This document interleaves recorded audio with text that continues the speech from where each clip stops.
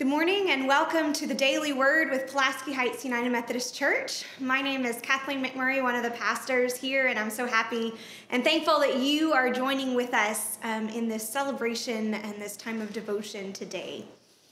We are coming into the full swing of the holiday season.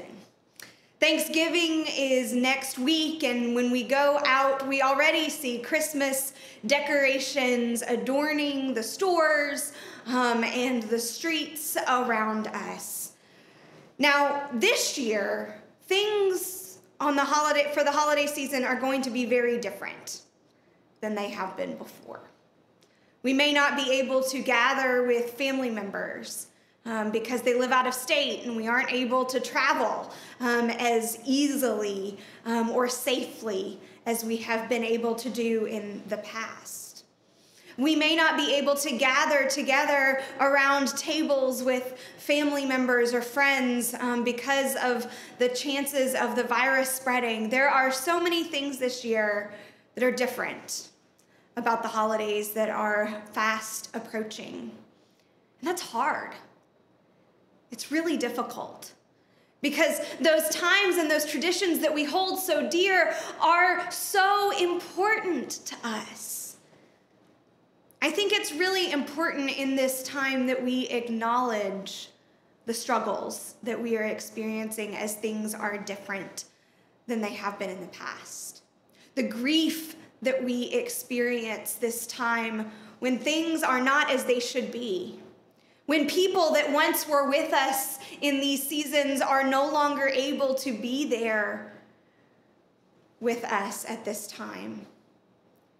For failed hopes of what this season would look like for lives that are completely different than those that we would have anticipated a year ago. We need to grieve.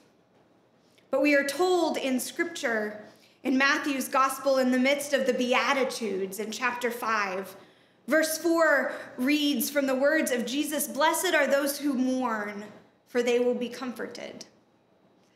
I think it's important that we acknowledge our grief. I think it's important that we voice that. I think it's important that we take time to mourn when these holidays are really tough this year in 2020. And I also think that if we look at grief and mourning with a lens of faith and with Jesus, our Savior, along by our side, we can find comfort. We can find comfort even as we grieve and mourn for the one who gives us hope in spite of the difficult times that we face. And so this week, as you are preparing and making your final plans for the holidays next week, as you are preparing Christmas decorations and all of these different traditions that are going to be so different this year, allow yourself that time and that space to grieve that things are going to be different. And know that Christ is with you.